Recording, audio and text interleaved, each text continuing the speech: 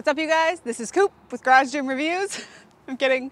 I'm obviously not Coop, but Coop is the GOAT of Garage Gym Reviews. That is the name of his channel. So if you don't know who he is or don't know what I'm referencing, go check him out. Watching his videos was super helpful for us when we were building our garage gym. So again, if you don't know who he is, check out Coop from Garage Gym Reviews. I'm Annie Miller, and today I'm taking you on a tour of my garage gym.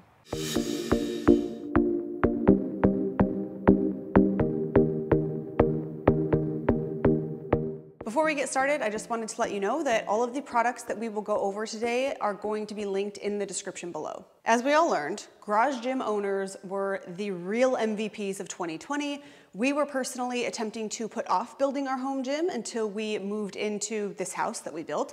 But after gyms closed in Washington in November of 2020, we could not wait any longer. We had to get started. Obviously, it is and was a privilege to be in a financial spot to where we could buy any gym equipment, let alone equipment that we planned to put in our future home gym that you see now. And that is exactly what we did. Our home gym takes up 2 car bays, a little bit more than that.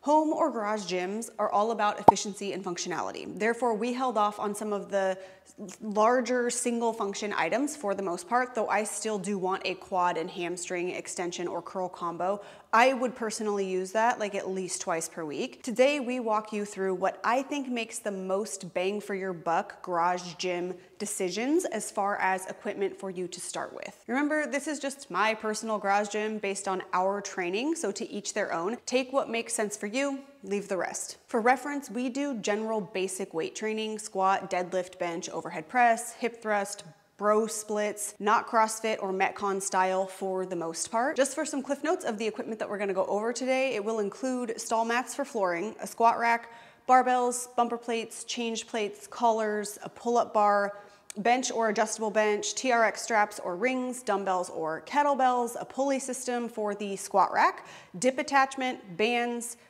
20, 24, and 30 in one box, wedges, treadmill, elliptical, air bike, trap bar. Now, we are going to start off with the base of the entire gym, which is your flooring. We used the horse stall mats from our local Tractor Supply Co. They were like $45-ish. The 4x6 ones might not show up online, so I linked the 4x3 ones.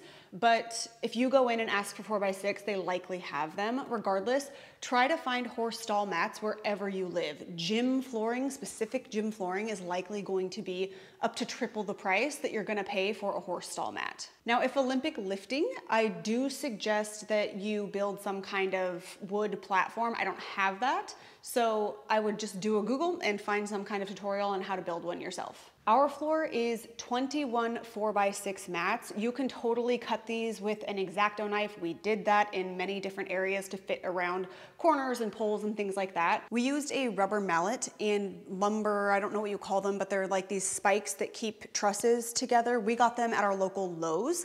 It just helps keep the mats from shifting or separating. So underneath each of the seams that you see at the corners, we put the truss things, again, I don't know what they're called, underneath, and then those stick into the mats, and with the rubber mallet, we just smacked it as hard as we could a few times, and it seriously keeps these mats in place so well. So if you don't have a way to secure them, make sure to check those out. Flooring was a game changer even before we got our squat rack or barbells or any of our other equipment. We lived at my mom's house at the time, and she graciously allowed us to use half of her garage to create a gym space during the panorama. And just having that designated space that wasn't cement garage floor made a much bigger difference in my adherence to working out than I would have ever expected. Now that you have your foundation in place with flooring, you really do need to know what you want, what type of workouts you do, and what equipment makes the most sense for that. In any home gym, again, the name of the game is going to be efficiency and functionality, but also ease. If you are having to set up something and break it down every time that you use it, you are far less likely to use it at all. Now let's go ahead and get started with one of my favorite pieces of equipment, which is the squat rack. You have the most options when it comes to squat racks, but as mentioned, the goal for most home gyms is efficiency and use of space and function. We went with the PRX Pro. I think it is the absolute GOAT for home gyms. Some of the features are that it recesses back up into the wall if you wanted it to. You can see the kind of brackets here and at the top. We went with the dual uneven pull-up bars. This was for ease of use. When the bar is in the rack like this, I can still stand on a bench and access that top bar, which makes sense for pull-ups or things of that sort. It just really makes life a lot easier. And you can see here that we have the pulley setup as well, which would be more difficult if it was a single bar. You could still do a pulley just off of this, but this is far more functional. We never move this. We keep it here all the time. And that goes back to what I was talking about with if something can just stay in its place, set up, you are much more likely to use it. So again, that's why we went with the dual uneven bar versus just a single pull-up bar. Other features that the PRX Pro comes with are the safety bars and the J-hooks. We also added the landmine attachment down at the bottom. I don't remember if it comes with that or not, as well as the dip attachment. We keep that on the wall, but it is pretty easy to attach to the sidebars if you do want to use it. For a less expensive but highly useful squat rack, we originally went with the Fringe Sport squat rack with a pull-up bar. I believe it's called the Garage Gym series. It was only $290, and that is a steal of a deal. The added pull-up bar is money, and we will talk about why that is later. Without having a squat rack, we're limited to lifting what we can power clean up to our chest, and for pressing, that's no big deal. But when we want to back squat or front squat, this can be pretty cumbersome, and in any sense, it's a waste of energy having to get that weight up to your body and then do whatever you're gonna do with your lower body. If you're doing barbell work, I highly suggest you putting a squat rack up at the top of your list for your garage gym. As far as barbells go, we went with the Fringe Sport 15K Women's Wonder Bar and the 20K Cerakote Olympic Barbell. The Cerakote is this really pretty olive color. We consider this for the most part Nate's bar and then my bar. The barbell is the holy grail. I literally have one tattooed on my body. We cannot disrespect her and build a home gym in the absence of a barbell, in my opinion, but picking a barbell may actually be harder than you think. So some things to consider when choosing your barbell. Number one is knurling. Know if you want a center knurling or not. I prefer no center knurling, so the entire center of the bar is smooth. This can make the most sense for Olympic lifting as well. The next thing you're gonna look at is the weight of the bar as well as the diameter of the bar. A female bar is lighter and smaller in diameter, only in the shaft portion. The sleeves are standard, so most bumper plates are still going to fit on the end just fine. The next thing you're gonna look at is the spin or the whip of the bar. Traditionally, a power bar isn't gonna have much spin, if any, compared to an Olympic weightlifting bar. For an all-around bar used for bench, squats, deadlifts, and some Olympic movements, you're gonna want some spin. The whip of the bar is kind of like the slack or the bounce that the bar gives you. Some people like a lot of that, some people don't. Some people don't even notice it, so that's totally subjective regardless of which way you go. Two go-to bars for female lifters based on the fact that our hands are smaller on average than male hands. I prefer a 15 kg bar, which is what you see here, so that's what I'm suggesting. They are the Rogue Bella Bar or the Fringe Sport Wonder Bar, which is what I have here. This is not about the bar weighing less, but the diameter of the bar being smaller to make grip more comfortable for females, and it's less of a limiting factor then for us. I wish more Globo gyms honestly had 35-pound or 15 kg bars, because I do think that it would make weightlifting somewhat easier and more welcoming for more women. It's important to note that you are welcome to get a standard 45-pound barbell with a larger diameter if you want. The Rogue Ohio bar, there are many to choose from, or the Fringe Sport Lone Star or Cerakote. The Lone Star is a power bar and the Cerakote is the Olympic bar for reference. Those are gonna be the winners here. For bumper plates, we went ahead and ordered from Fringe Sport. So we have 2 10s, 2 25, and 2 45 pounds. We actually have a lot more than that now, but due to the pandemic, bumper plates were among the toughest item to find at not a completely inflated price point. But I hate metal plates, so it was pretty important for us to wait and find bumper plates that we liked. As far as change plates goes, those are the smaller guys that you see here. We went with Rogue for the change plates. I wanna say that this is the 37.5-pound change plate set. You certainly don't need these, you don't have to get them. I just personally wanted the colors that Rogue offers, and they are super high quality. For collars, we originally went with the Rogue aluminum collars. I much prefer clamp collars over anything else. I actually prefer a plastic outer, but these have worked great and are way more aggressive in my opinion than what we need. After we got these, we actually purchased the Eleiko ones. I will link these down below. I forget the name of them. They're aggressive as well, but I do think that these are more functional than the Rogue aluminum ones, and these are also magnetic, so they snap onto or attach to the outside of the squat rack or anything metal that you want them to, which can just be really convenient in a gym setting. Is it just gonna echo so bad in this little corner? So sorry if it's echoey. For pull-up bars, we originally went with the squat rack with pull-up bar combo from Fringe Sport. Again, that was only $290 and it was a great deal. I said I would mention this later and here we are. A pull-up bar is huge for home gains because vertical pulling for strength training is something that is commonly missing in home gyms if you don't have access to a pull-up bar, because if you don't have a pull-up bar, you likely don't have a pulley system to do lat pull downs and things of that sort. So a pull-up bar is a really, really big deal if you are trying to build your home gym. You can likely make do with a few dumbbells or kettlebells, even a barbell, but none of those can give you a true vertical pull. Pull-up bars are also really good for grip, core, and you can do TRX work from them if you hook it to the barbell. With a pull-up bar plus bands or TRX, you now have a makeshift pulley system, so you can mimic many of the lat pull down variations, high face pulls, and isolation work like tricep extensions. But also you can snag this pulley system from Amazon for like under $60, I think. So now I'm gonna hop down and actually walk you through this pulley system and why I think it is such a must-have for your home gym. When I was able to add pulley work back into my training, I really felt like I was able to fill some of those isolation work gaps. You can set this pulley system up for things like rows and other horizontal pulling, but as I said, if you have to set up or move anything, you're likely not going to use it, and I do find that it takes a lot of extra energy to remove how it is right now and set it up for those horizontal rows. So we just do things like TRX rows or bent over rows, single arm rows, things like that to get that horizontal pulling in. We use this for lat pull downs, tricep and bicep work for the most part, and we use it a lot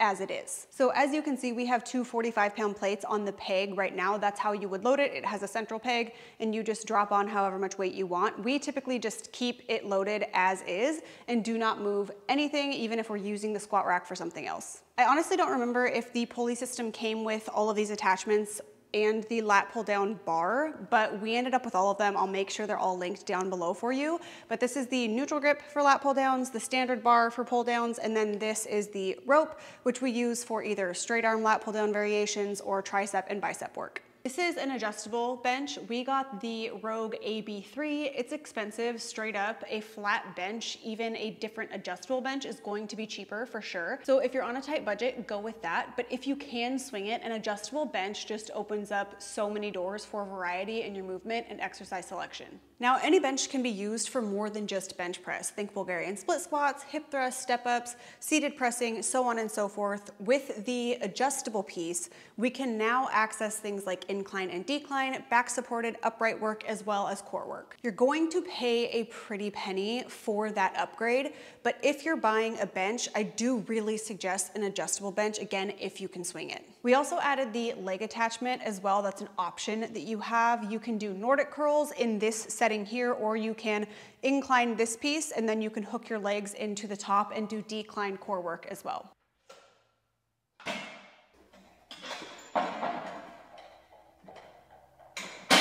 The next thing that I suggest you have for a home gym, this is definitely not essential, but I enjoy having it, so I'm putting it in the video, is a box. I would suggest getting a 20 by 24 by 30 box. These are most common. You can get them in wood form or literally build one yourself. I have many friends that have done that. This one is a firm foam. It's from Rep Fitness, and I have loved having it so far. I use it for different step-up variations, high box step-ups, low box step-ups, things like obviously box jumps and other plyometric work. So if you would like doing that work, then I highly suggest having this in addition to only having a bench. This is the Eleiko Open Bar Gen 1. I don't know if that's actually how you say it, but but it makes sense considering its shape. This is essentially an open trap bar. Trap bars are also called hex bars because of their shape. They can be a really, really good in-between for squats and deadlifts. You can use them for deadlift and Romanian deadlift variations, as well as farmer carries. I personally love the trap bar and it's a must for me, but they are certainly not an essential piece in a home gym. Your standard barbell is going to be much more versatile than any trap bar. Next up is either going to be TRX straps or rings. Unless you have a cable system, you are pretty limited when it comes to accessory work in terms of horizontal pulling. TRX almost takes no space and opens opportunity for rows, single arm work, assisted lower body work, and more. They're one of the most versatile pieces that you can add to your home gym. I prefer rings to TRX, so that is why we went with the wooden rings from Rogue. You could totally have these hanging from any bar, so a pull-up bar on the squat rack would work. We decided to actually mount them to the ceiling because we have the space to do that in our home gym. But whether you get TRX or rings, you will likely put them in your squat rack. For a kettlebell or dumbbell set, we only had these two kettlebells at first for almost a year in combination with the barbells and the plates. It honestly made for a pretty good setup. We then invested in a 5 through 50 pound dumbbell set from Rep Fitness, along with their rack for storage when they had a sale. Much like the Pulley system, having a full dumbbell set just allowed for more specificity with training, and I prefer having a full set to power blocks, but power blocks do make for a great choice in saving space for home gyms. If you do want to get dumbbells for your home gym, I suggest going through either Fringe, Rep Fitness, or Rogue. Moving on to bands for pull-up and accessory work, we got one purple one, orange one, red one, light orange one. These are all from Fringe Sport based on the resistance and assistance that Nate and I both needed. So I'm sure that you could get a set that has all of their assistance, but we just ordered individual bands for what we think we needed. Bands are just a great addition to any home gym. They're super versatile and can be added to bars or kettlebells or used with body weight for added resistance or assistance. This is you could call it a booty band. It's just a smaller band. I've literally had this for so many years that the brand is not on it, and it used to be, so I don't know the brand, but I do have some linked in the description below and on my Amazon page. Before we get into cardio machines, I want to talk about these wedges and why I think they are a hidden gem in a home gym. So I use these stacked like so for any front foot elevated work or anytime I need a small step, and they are money for any heel elevated work like a cyclist squat or Bulgarian split squat with your heel elevated. If you've never used wedges before, they're space efficient and give you more options in a home gym for exercise variation. Be sure to check these out if you have never considered having wedges in your home gym before. We're going to start off the cardio machines with what I think might be the most well-known piece of equipment, which is a treadmill. For me, after sitting most of the day, it's really nice to move in an upright position for cardio. Last year, mainly for pregnancy and postpartum, we added the Soul F80 treadmill. I now use this piece of cardio equipment more than the other two that we're going to go over. I prefer walking on a steep incline to most forms of cardio, mainly because I stack work tasks, so drafting podcasts, YouTube scripts, Instagram captions, etc., while I'm walking on the treadmill. Okay, are we ready? Is this light? Is this too glowy? Am I glowing? Is this gonna be an issue? If the light is an issue, we're just gonna roll with it. So before moving on to the bike, I just wanted to say that cardio machines are not a necessity, but can be very helpful for warming up and of course, conditioning or doing circuits in addition to your strength training. We got the Rogue Echo Bike back in May 2020, and I have loved having it much more than I thought I would. We also have the Bowflex 216 elliptical, which I hate and don't use because nothing to do with the machine. I just hate ellipticals. We mostly got this for Nathaniel. I will say that if you do want an elliptical, this one does perform well for a reasonable price. Just be sure to choose your cardio equipment based on your likes and needs, plus your space and availability. Now I want to talk about heating or cooling your gym. If you've made it this far, you get to hear about arguably the best part of our garage gym, which is Harriet the heater. If you're wondering why she's not here, it's because I'm filming this in the summertime, so she is actually stowed away in our storage unit. So if you live in a year-round warm climate, good for you. While the Pacific Northwest is pretty temperate, we did insulate our garage that you see here. 30-degree weather is not the most motivating to start lifting in. Thus, we purchased a master heater from our local Tractor Supply Co. and named her Harriet after a Harrier jet because she literally spits fire.